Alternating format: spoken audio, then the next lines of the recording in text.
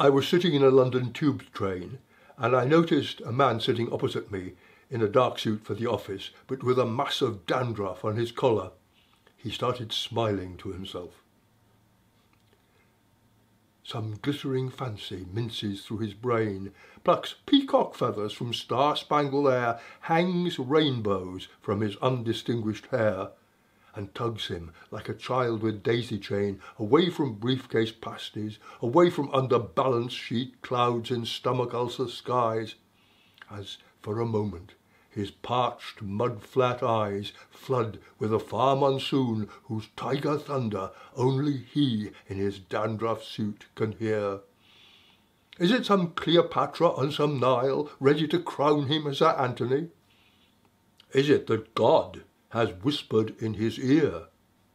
Is it some masterpiece of man's folly? We shall not know, but may applaud his smile.